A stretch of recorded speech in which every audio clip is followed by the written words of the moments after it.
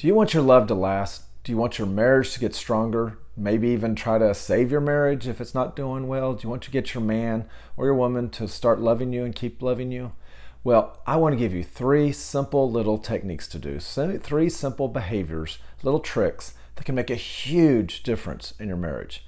Plus, I'll just spend a little time helping you understand the rationale of why these things work that can really create a solid foundation for your marriage and for your relationship. Stay tuned and I'll tell you more.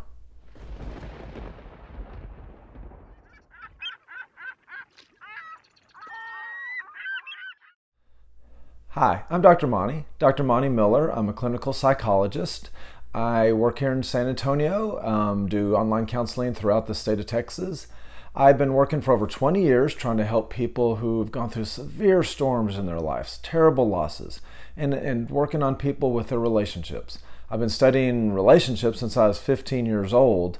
What kind of geek studies relationships in a Christian perspective when they're 15 years old, but I did, so I'm weird. But I love relationships and I love helping people to learn to love each other. It's a complicated thing and marriage is never easy, but you can do it. And if you just learn some simple tricks, it can help you. You can't always control your spouse or your partner, but doing these techniques, I think, will help them want to love you back as well. If you could, subscribe to my channel.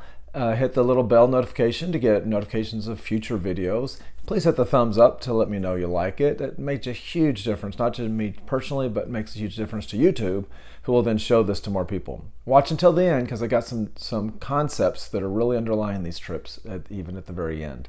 So please do all that stuff and help me out. All right, what are the three tips and tricks? Well, the first one is just simply touch. A touch just goes a long way.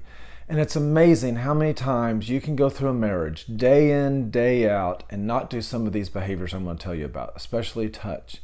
Okay, you may have sex and you touch then. You may touch when you have to, but I'm talking about intentional touching. Just a hand, holding a hand, a stroke, a caress, a little just light massage. Those things can make a huge difference. Did you know that studies have shown scientifically, medically, that the more people have touches, meaningful, loving touches, the healthier they are, the happier they are. They can measure the chemicals in your brain and see that they improve and get better. Just a hug. You come back from the end of the workday, give each other a hug. Just a certain little massage on the back of the shoulders, just caressing their back, rubbing, you're sitting next to them in the car or on the couch, just rub their leg for a little bit. Just let them know you're there and that you're touching them, that you're loving them, that you're thinking about them. Makes a huge difference. Okay, the second technique that's real simple is eye contact. I know it sounds simple. We go by each other all the time. Of course, you're looking at them, they're looking at you. But how many times do you make directly eye contact where you look into their eyes and you just, you show them, I love you and I care about you. You're important to me. They say the eyes are the windows to the soul, and that's so true. There's something about that connection with another person, looking into their eyes, not saying anything, not talking, just looking at each other, smiling.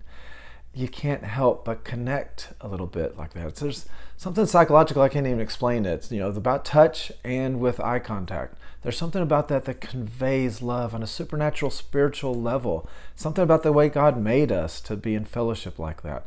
And it's so shocking that so many marriage couples, even when they love each other and have an okay marriage, they don't do those simple things. They can go several days without really looking at each other, without just pausing, stopping life.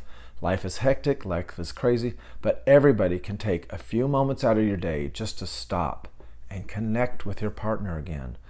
Before you leave for work in the morning, even if you're waking the other person up before you leave, just look them in the eye and say, I love you. Just when you get back today, give them that big hug, give them that touch, and then look them in the eye and say, I love you. Maybe throughout the night, the evening, but especially before you go to bed at night. Whether they make love or not, and especially if you're making love, look them in the eye and have that connection with them. It's so incredibly important and so powerful. You might be frustrated because, okay, you want to do things to help the marriage, but they're not really doing their part to help. I understand that. It's so hard to control the other spouse. I know, I get that. No matter how much you know or how much you try, sometimes you just can't make the other person love you back like you want. But doing these things can make a powerful difference in helping them want to love you back. You're not making them, you're not forcing them, you're not telling them what to do. You're just giving them that connection, that love. Don't be surprised if they start wanting to give that back to you again. And this is not something you have to be hard and force them on. Just stop and look. Smile and say, I love you. Even if you're mad at them, even if you're upset, even if you've been hurt. It's a whole nother concept of marital advice, relationship advice, to be able to sit there and say, what do you do when you're arguing, you're fighting, and how can you make that better? And why, it's a tit for tat thing. We've been hurt by them and we want to hurt them back. I understand that, it's hard, but if you want to be happy, it's all about your happiness, right? No, it's more than that. But I do want y'all to be happy. And if you want to be happy, love them first, even though they're not fully loving you. They will start giving you the love back that's what you're wanting, and that's what will make you happy. Okay, the third thing, and it's not really just one thing. This last category could fall into a whole bunch of behaviors, but it's the point of the matter that I wanted to get across, is doing something, just little thing, to show them you're thinking about them. During a little text during the day, just with a little kiss icon, emoticon, just saying I love you, I'm thinking about you, just those little things. Maybe writing a little message and leaving it for them in the car, saying I love you, thinking about you today, have a good day, rock your job today, appreciate you with the kids. Those kind of little things. At the store, pick out a little something that that they like, to let them know you're thinking about them. My wife's really good at doing that stuff.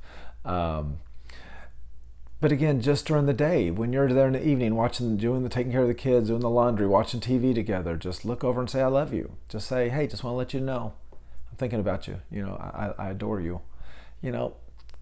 Of course, flowers are great, a little gift, a little present, but it's not about the presents. Little presents are great, not because it's a material thing, it's because they let them know you're thinking about them. That's what makes a present great, is not the material stuff, it's the thought behind it. So that's kind of the third thing, which can incorporate a whole bunch of little behaviors, but just a small little thing, just every day, every couple of days even, once a week, do something out of the ordinary, just let them know you love them. A little card, a little note, it can make a huge difference. Okay, why do these three things work? What is the concept behind it?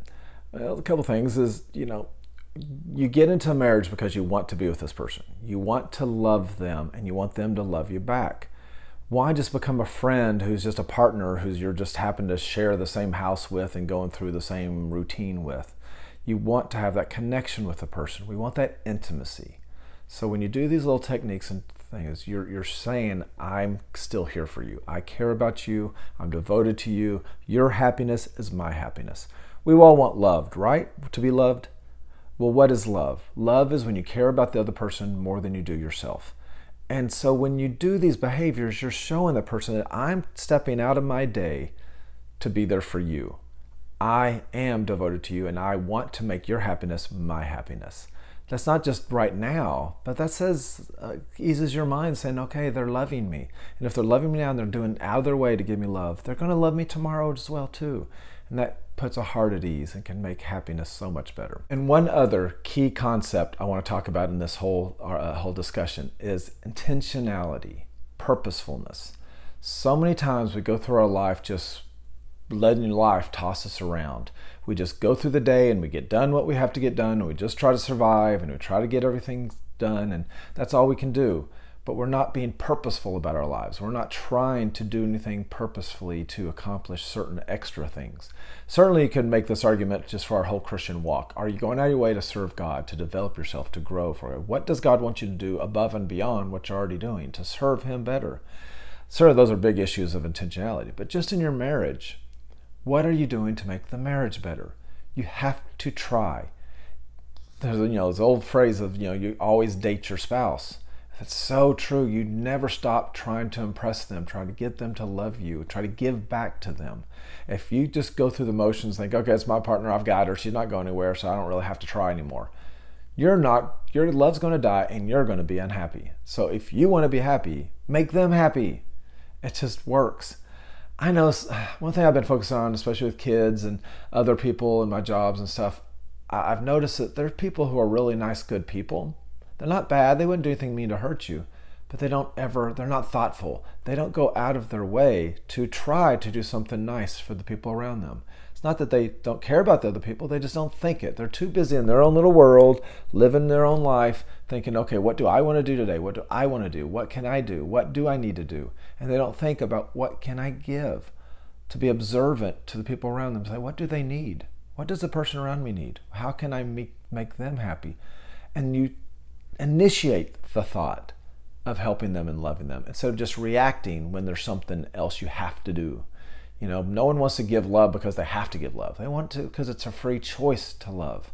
And so when you look someone in the stop and you take the time to look in them in the eye and you take the time to touch them and caress them, you're showing them that they are important to you, and you're going to go out of your way to give them love. Nothing makes someone happier than that. I don't care if you're not the warm, fuzzy love person, you still need that little contact, a little bit of attention to let them know you're there.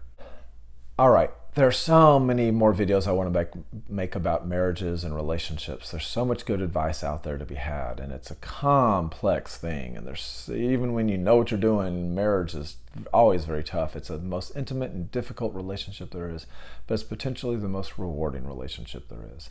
So I hope to make more advice videos in the future. If you need personal help, give me a call, look at my website, schedule an appointment. And sometimes it needs a lot more intentions, and especially in a marriage, to work these things out. It's much more complicated, but I'm here for if you need me. Here's hoping and praying that you find peace in your storms. Bye-bye.